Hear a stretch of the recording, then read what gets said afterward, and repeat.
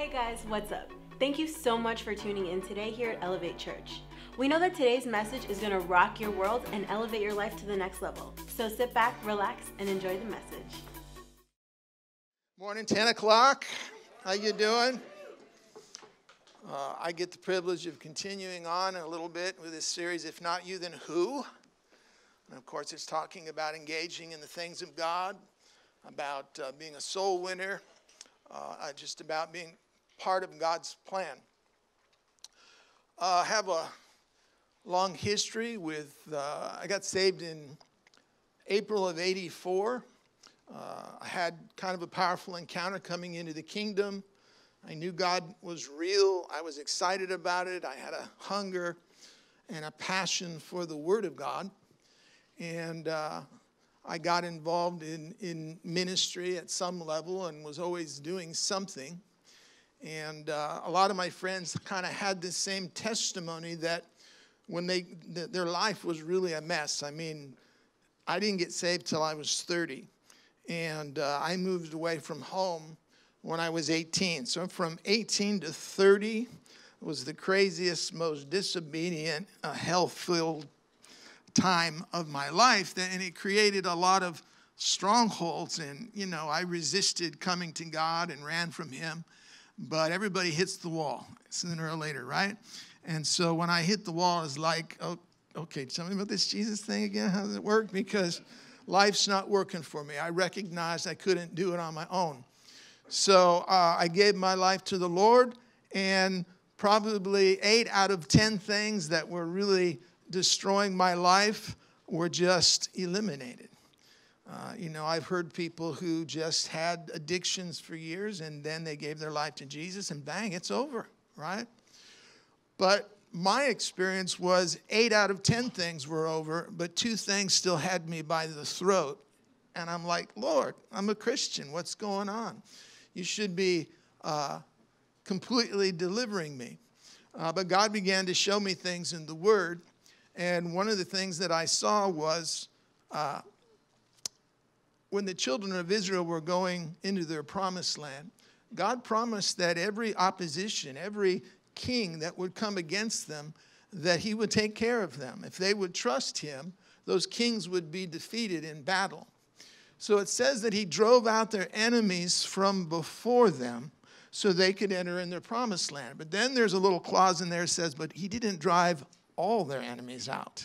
He left a few of them in because they had been living as dependents in the wilderness, and God met their every need. In the generation of war, the soldiers that came out of Egypt all died, and nobody knew how to make war. So God says, how am I going to teach you to be strong and warrior-like if you don't have any opposition? So I realized that God still left a couple things in my life, because the Bible says He teaches our hands to make war and our fingers to fight, right? God doesn't want us just to be a bunch of dependent wimps that die and go to heaven. He wants us to live victorious this life, being strong in Him and in the power of His might, and being warriors. I don't know about you, but I don't want to get to heaven and see all these guys like David and Caleb, and they're covered in scars and everything. I got this in this campaign. I got this in this campaign. And I'm up there going, I got splinter once, you know. I want to be able to say, man, I was in the game too, don't you? So I had some things that I was dealing with, but it just seems like I was pushing all the buttons and levers, and I had the good confessions, you know. I was like in a Word of Faith church at the time, and we were taught, man, you know, there's power in your words. And it's true, none of it was false. It just didn't seem like it was the big picture for me in that time. So I heard one brother was ministering who was in ministry who I respected at the time. And he said that he had some things like that he needed to deal with. And he said, man, I got to have it out with God. These things are going to destroy my ministry. So he decided to fast and pray. He got in his motorhome. He went up to the top of the mountain and didn't come down until he got his answers. So I thought, well, I got to do that, right? Because nothing's going to change unless I get busy. So I decided to go on a 7-day water fast, which for me at the time, or even today, but for me at the time, it was like crazy to even think that. But I wanted to show God, look, I'm in business, right? And this is the only way that I can display that. But you got to talk, because if this doesn't work, I don't know where I'm going from here, you know. So I like to get out from underneath the warfare. I mean, there's so much stuff going on over the valleys that I just fasted, and I would go out and drive down a dirt road in the desert and get away from all the stuff, and where it was really quiet and you could scream and nobody could hear you, you know.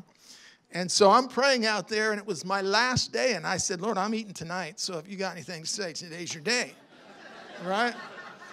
You know, I mean, you don't really get away with giving God ultimatums, but you get irritated, you know, so you want a response. So I'm out there praying and thinking, God, you got to talk to me. I got to have answers. And, you know, I was waiting for the fire and the whirlwind and all of this, and I got the still small voice. And I figured, you know, 7 days, I should have some sort of spinning wheel Ezekiel encounter or something, because I paid for it, you know. And I got a still small voice, and to me it was such an understatement that I'm like, that's it? You know, I'm having 2 steaks tonight, you know, but he said to me, and this ends up being quite profound and is going to be the basis of my message now, but he said, son, get in the game. And I'm like, what? Get in the game? What does that mean, right? So, you know, one thing I've learned is that there's all kinds, you know, you got natural thoughts, you got the enemy's voice, you got God's voice, and sometimes they run together and it just seems confusing. And I said, Lord, if this is you, and this is a wisdom nugget, Lord, if this is you, I want you to take what you just said and I want you to show me and confirm it in the Word of God so that I know that it's you. The Bible challenges us to test or try the spirits of God to make sure that they're of Him, right? And you go to the Word. So I go to the Word when I got home, and it was the most amazing thing. I realized that when God said, get in the game, He was trying to show me a principle. And when I went into the Word, I couldn't go anywhere in the Word where the principle didn't jump off the page. And it's what I'd like to call the Isaiah 58 principle. Now, anybody that's ever fasted and wants to do it biblically has always gone over to Isaiah 58 to study, because God starts out with, this is the fast that I have chosen. And He goes on to talk about that fast with the Isaiah 58 principle. If we can put Isaiah 58 up, thank you. I'll read it from mine. It might be a little different because I'm an old King James guy, right? Is not this the fast that I have chosen? This is God speaking. To loose the bands of wickedness, to undo the heavy burdens, and to let the oppressed go free, and that you break every yoke. Well, the first question I asked God when I was reading that is, whose yoke are we talking about? Is this me fasting to get an anointing, to lay hands on somebody so that I can have power to break their yoke? Or is this me fasting to get this junk off my life and break the yoke that seems to be controlling me, even though I'm supposed to be a Christian? See, I didn't want to go forward in ministry. I believed I was called in ministry, but I thought if I went forward and talked about God's freedom, I'd be a hypocrite because I'm not really totally free right now. Anybody ever feel that way? How can I go share my faith with somebody when I still got baggage, right? I'm going to show you something awesome. When I asked the question to the Lord, whose yoke is we talking about? He said both. And then I realized that if you need healing in your body, the best thing you can do is go find somebody that's sick and lay your hands on them, because what it does is it places a demand on the anointing for healing, and in order for it to get to them, it's got to go through you. So your healing is tied to yielding to the call of God to minister to people that need healing, if that's the particular area. I'm going to show it to you in the Isaiah 58 principle. Is it not to deal thy bread to the hungry, that you bring the poor that are cast out to your house, when you see the naked, that you cover them, that you hide not thyself from thy own flesh? It means you don't turn your back on your family, right? Even though they're irritating sometimes, and just say, well, I'll let God deal with them. I'll just go to, Mexico on an outreach and minister to other people's family. No, your family has needs. You have an obligation. You're supposed to be involved with them. Don't turn your back on your own flesh. It says if you do these things. Now, a lot of people say, well, you got to bear fruit, and fruit is winning souls. Well, absolutely, fruit is winning souls, but it's not the only way to bear fruit. Notice it says ministering to the poor, right? stretching out your hands to the afflicted, laying hands on the sick. All these things pull the anointing of God into the experience for them and you to take advantage of. Listen, here's the Isaiah 58 principle distilled down. As you stretch forth your hand to the afflicted, then your light breaks forth. It didn't say their light, right? So in the Isaiah 58 principle is, if we're not in the game, giving God the opportunity to flow through us, then we're still in obscurity. We're still in confusion. We still have opportunities to be angry, to get sick, to be unforgiving. And we need to find some assignment from God and engage, because our life is in the engagement. You understand? Okay. I'm going to read some more scriptures. Daniel 12:3 says, "And they that be wise shall shine as the brightness of the firmament, they that turn many to righteousness as the stars of heaven." So there's a wisdom key in the Isaiah 58 principle, that as you minister to people, basically they're living for the devil, and you minister to them and you turn them towards faith in Christ for righteousness. You're turning people to righteousness, right? The gospel is the righteousness of God as a gift revealed. When you're sharing that, there's always an anointing on the gospel. It's the power of God unto salvation. So if you share your faith, you draw the power of God, right? Now, the early church was excited. Man, they ran headlong into persecution, and when they got slapped around and beaten, they rejoiced. They counted it a privilege to suffer for Jesus. Today, in the American church, 90% of the Christian church, the professed Christian church, has never personally led anybody to Jesus. That means 10% of the Christian church is doing all the salvation work. That's a little scary, but I don't blame Christians. I blame teachers. I blame myself, right? Because obviously Jesus shared something with the disciples that so inspired them that they ran headlong into the battle of winning souls for Christ. So we teachers, pastors, have to share in the responsibility of failing to motivate the church to see the hidden Isaiah 58 principle and realize, if I'm not in the game, I'm my own worst enemy. Does that make sense? Okay. So let me tell you a story. Back in that period of time, when God gave me this revelation and the word began to open up to me, the church that I was attending was putting together a missionary team to go to the Philippines. And they had the A team already picked out, and they were ready to go, and I wasn't on it, and I was okay with that. But I knew the lady that put the whole campaign together. She rallied all of these pastors together in the Philippines.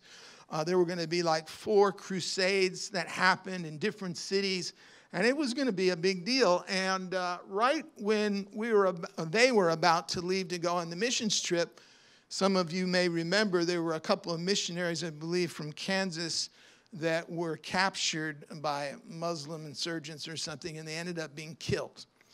And our senior pastor, got nervous and said, I don't want to send a team over there into that kind of environment because I'm a shepherd. I want to make sure that nothing happens to you. So he pulled the team out. Well, I appreciate that he had some concern for the missionaries, but the lady that set everything up now was left hanging because she had set up all these crusades. So she went around, tried to build her own team, and she wasn't very discriminate in her desire to do that because she just needed to have bodies over there in a couple of weeks. So, hey, want to go Philippines? Right? And it's like, But I was a little bit indignant that some people who said they were going to go and activated her plan and then decided not to go. I felt that was wrong, and I said, well, I've never done missionary work before, but this is wrong. I'm going, And a bunch of people jumped in, and so we were the B team. We weren't the A team. But in the end of the trip, we decided we were God's team. We were the right team. God had a plan because it was amazing when we went over there. But because this woman was who headed up this thing, was a little bit indiscriminate in the way she put the team together because of her desperation. I went on this trip with some people I didn't even know, never even met, And so here we go. And it's like, hi, I'm Tim. And so we're going over there, and there's one woman named Ava, and I never met her before. And she was very quiet, very mild, very sweet. You could feel, she loved the Lord. The presence of God was on her. And it was her night to do the crusade, and she goes up to do the crusade, and she went from this little, hi, how are you, church, boom, when she started ministering. And I'm like, whoa, what's inside this girl, right? And she gave a testimony that changed my life and confirmed something that God was dealing with me about. She said, I want to share with you my testimony. She said, I've been a Christian a number of years, but I went through a very painful divorce. And because of it, I got bitter and unforgiving, and I was struggling. And over a protracted period of time, I found out that I had got cancer. I went to the doctor, and the doctor told me I had stage 4 bone cancer, and that I had 6 months to live, and that I should set my affairs in order. And she said I was devastated, right? And so she said, this on top of my divorce and everything, and it's like, I can't believe it. So she got to the part where it started to get very painful, and she was crying out in her pain, and she said, Lord, you've got to heal me. I know you're a healing God. You've got to heal me. And the pain would hit her, and she said, oh, Lord, you've got to heal me. And she went on and on with this for quite some time, and then finally the Lord spoke. But he said something to her that was crazy as what he spoke to me. He said, Ava, go preach my gospel. And she's like, hello, stage 4 bone cancer. And so the next day she woke up and she's in pain. She's crying out, God, you've got to heal me. Ava, go preach my gospel. She's like angry, right? And so the next day the pain is worse, and go preach my gospel. Finally she gets this revelation. He's not going to say anything else, right? This is Dr. Jesus' prescription for my situation here, and I don't like this prescription. But guess what? I mean, you got 6 months to live. You're about ready to do anything that the Lord says to do. She scrapes herself together. She goes out. She hands out a few tracts. She exhausts herself. She comes home. She falls asleep. She wakes up the next day. She still doesn't feel well, but she feels better. So she keeps praying, said, Lord, you got to heal me. He said, Ava, go preach my gospel, right? She gets up, she goes down a Hollywood and Vine, and literally, I mean, this is not a metaphor, she gets a soapbox and she stands on it with an open Bible, and she's just preaching the gospel to everybody that's walking by. Some people stop, some people jeer, right? But she just obeys God. Each day that she does it, she felt a little better, right? Finally, she got so caught up in God's assignment that she started to get invited to go into women's prisons. And she was teaching women how to get free from bitterness and to forgive, and that God still loved them. He still had a great plan for their life and everything, and the anointing of God was on it. People were getting saved, and it became so powerful and so all-encompassing that she forgot that she was even sick for a time. And she was coming right up on the 6th month, and her friend, who was so concerned for her, said, Ava, it's like almost 6 months, and, I really think you need to go to the doctor and get an update, right? So she says, oh, yeah, okay. She goes to the doctor. They x-ray. Now, this was stage 4 bone cancer. The doctors are like, I don't get it. There's no trace of cancer in your body. You're completely healed, right? Now, I know that we shouldn't be motivated to serve the Lord by fear. We should just be out of our gratitude and out of the hunger and the desire for God's presence and anointing in our life. But she became a missionary and went all over and went to China. And I said, Ava, you're so aggressive. I said, how come you're like all over the map? She said, I'm afraid to stop, right? Because she recognized that her life was inextricably tied to the calling and the purpose that God had given her. And this really is true for all of us. We need to come to a place where we define who we are and step into the flow of God's calling. I shared a little bit at the 8, a kind of a cute story.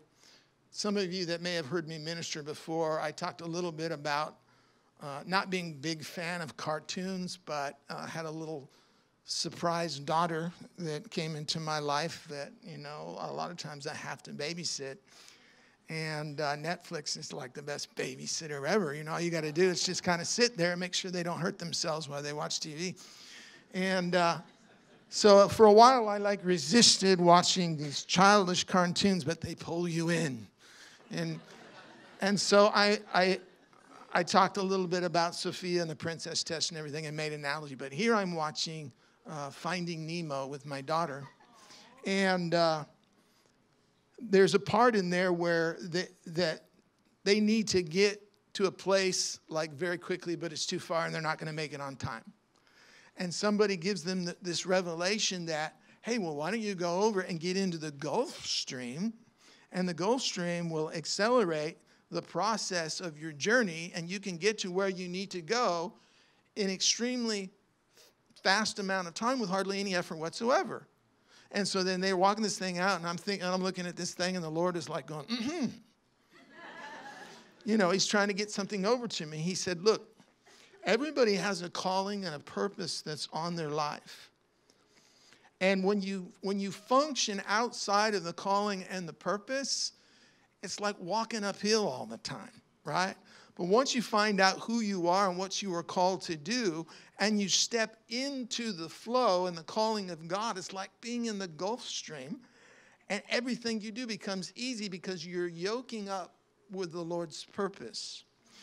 And if you yoke up with Jesus, then he does he knows the direction you're supposed to go, and he also does all the pulling, and you're just kind of going along for the ride and getting all the benefits of his work, right? But you still must yoke up and partner with his purpose, right? So I realized, man, I've spent most of my life feeling like I've been driving around with the handbrake on in my car, thinking that's what normal feels like. When I stepped into what God was calling me to do, it was like, did you know that this is supposed to go down? And then all of a sudden, go, this is what the abundant life feels like, right? Jesus said, I came that you might have life and have it more abundantly. He didn't say you would. He said you might, In other words, he's got some things that he wants you to do, and you're invited to step into the abundance. Or you're free not to step into the abundance and keep driving around with a handbrake on, trying to tough your way through life. Jesus prayed, thy kingdom come, thy will be done on earth. Our job is to try to pull the kingdom down. We keep wanting to trudge through life and say, oh, dear Jesus, come quickly so we can get into that heavenly experience. God says, no, I want you to pull the heavenly experience down into your life, and I want that experience to flow into everybody else's life around you. That's the whole point of getting involved with God. So the whole Ava thing rocked my world, and then God began to show me other testimonies and other stories. I didn't share this today, but I'll go there. Some of you may, and some of you weren't even born when TBN was on, Christian television, but I certainly was. I've been around a long time. Back in the day, we would go to church and everything, but there was this kind of new deal that was coming on where they had built radio stations and TV stations all over. Paul and John Crouch created Christian television, and we could sit at home and a lot of shut-in people and people that couldn't get to church, didn't have cars, they could have church at home.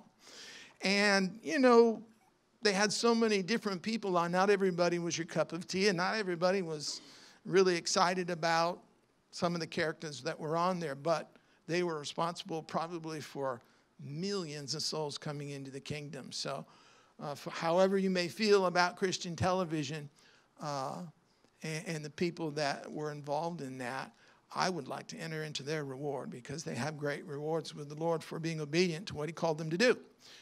So here's Jan Crouch. She's co-sponsoring this mega TV station.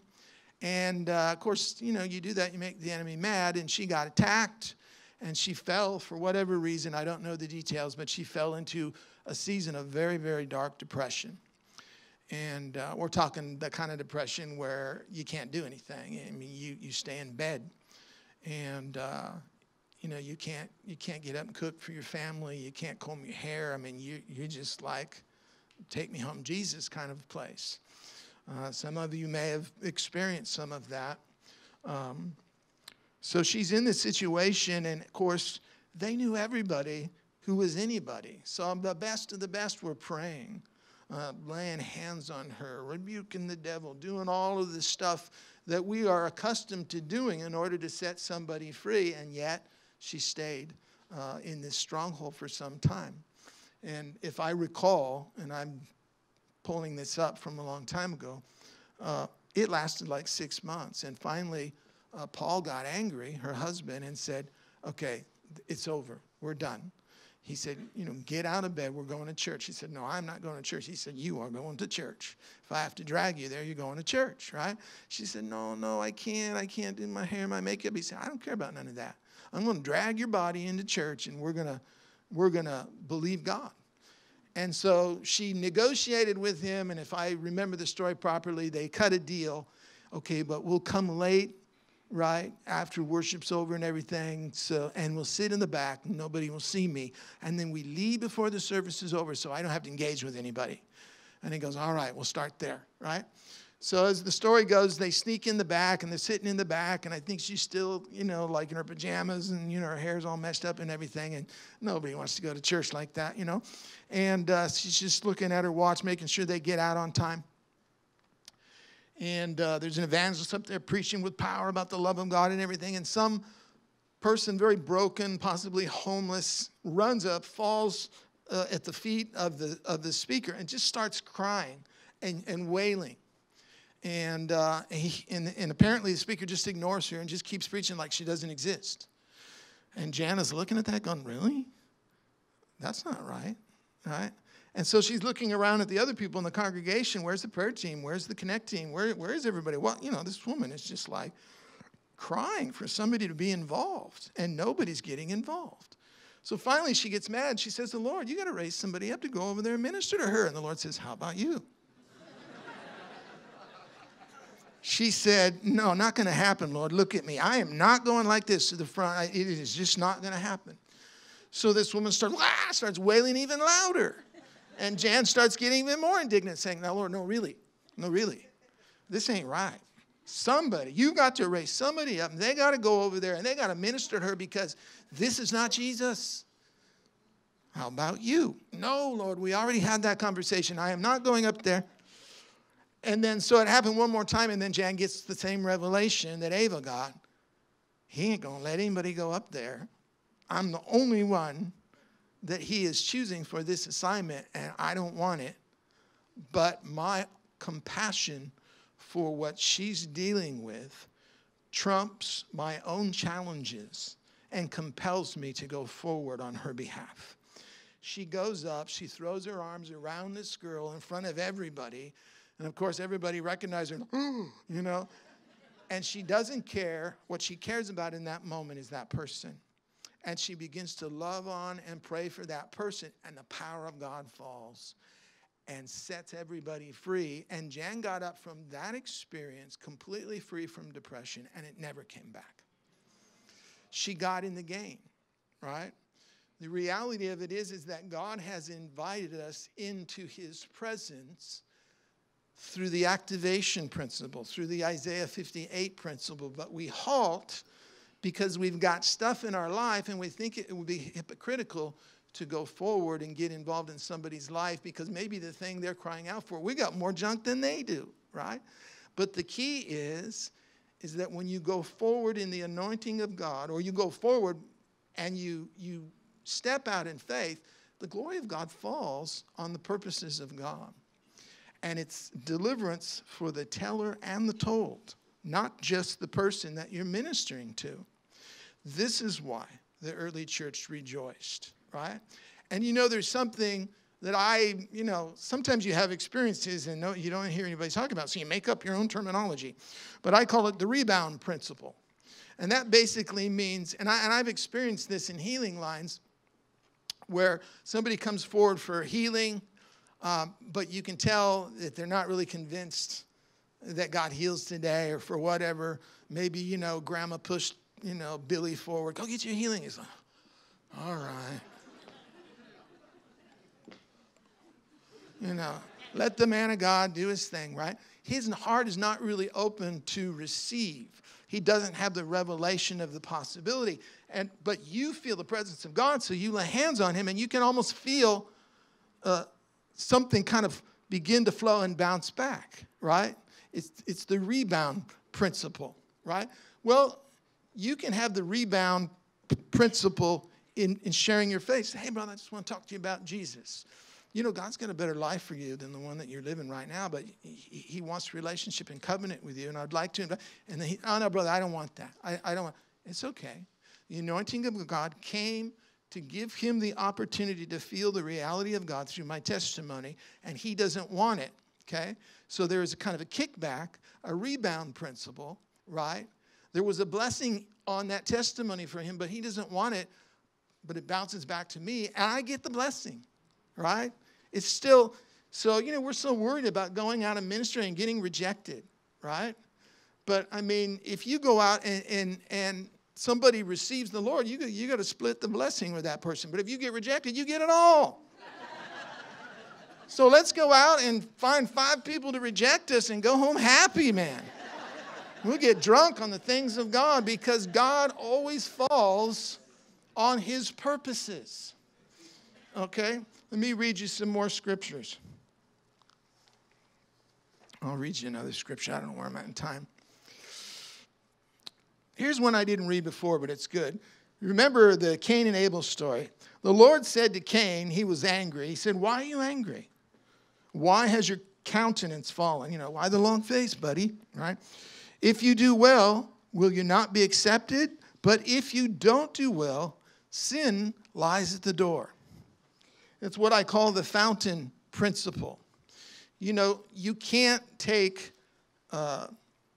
bacteria and garbage and push it into a flowing fountain and expect it to stay. The fountain is constantly flowing outward, and so it always stays pure and clean and drinkable because it's always moving and it's always moving out. Well, Jesus said, as you minister, out of your belly will flow rivers of living water. Now, as long as there's the goodness of God and the ministry of God flowing out of you, nothing of the enemy can flow in you. But when you decide to halt and pull back from your assignment, you go from being living water to stagnant water, and stagnant water always breeds bacteria. So being in the game is the way of life for us, right? Now, it's up to you whatever game God has called you to be involved with. If you're new and you come to the church and you don't know what God's called you to do, the Bible says do whatever it is your hands find to do and do it with all your might. And then once you get involved with God and you're involved somewhere and maybe you're going to usher or do something else, you'll begin to see other ministries. You'll begin to build relationships with people who are moving in the grace of God and the anointing of God. And it's like, ooh, that's interesting. How come he's always happy? How come this always works out for him? How come he's prosperous? And you start rubbing elbows with people who are a little farther than you, and then you start figuring things out. I use the analogy at the 8 of the pachinko game where you drop the balls and they bounce all over the place. And it's like, ding, ding, ding. No, I'm not supposed to be over here. And then you, ching, ching, ching. But eventually you'll fall down and you'll find that little saddle where you're supposed to be. And you go, oh, well, there's my zone right there. I can feel the Gulf Stream pulling me down with ease. And that's the ministry that I'm called to do. But it takes a little experimenting, a little exercising to find out where you fit in the body. And of course, they have the light trap ministry, and they give you the profile testings and different things. Those are all tools that will help you try to find your place in the body. But you want to find it quick because the abundant life, right, is in that flow, right? I don't know about you, but historically, I think part of the problem in the body of Christ is that we try to compel people to serve out of duty and out of obligation. And what's wrong with you? After all Jesus did for you, you should get in the game. I don't motivate by guilt. I'm sorry. Even if it's true, I won't do it. Just because, no, you ain't going to control me. It ain't going to happen. It's just, you know. But when God invites us into the abundant life, when he shows us the Isaiah 58 principle, man, you better get some big guys because I'm fighting my way in. I'm going to be a part of everything that God wants me to do. So the fountain principle is that it didn't say if you do wickedly, sin's at the door. It says even by non-doing, by not doing well, right? You've heard this scripture, and I hesitate to use it because I don't want, again, to provoke you to serve because you're afraid of consequences. I want to provoke you to serve because you see the blessings and the rewards in it. But the Bible says he that knows to do good and doesn't do it, sin's at the door, right? There's a potential penalty for non-doing, but the reward eclipses the penalty, right? You begin to see what God is promising. There's a verse that says, thou shalt not muzzle the ox that treads out the corn. So you're working in the ministry, you're tied up to this thing, and you're walking around and you're grinding the corn for other people's consumption, right? But you get to bend down and you get to partake of the corn because you're part of the work. That's an allegory. Paul said, does God care for oxen, or is that a parable for us? Well, it's obviously a parable for us. When you're about the Father's business and you're generating blessings for others, you get to eat also. Jesus said, my meat, my food, my substance is to do the will of the Father. When God says, taste and see that the Lord is good, he's inviting you to be part of the game so you can eat the spiritual food that comes from stretching out your hand to the afflicted so that your light breaks forth. But in order to be in position for that blessing, for the abundant life, you have to first be in covenant with God. If today's message impacted you in any way and you want to help us spread the gospel with a financial gift, text the number below, and we know that someone's life will be changed the same way that yours was today.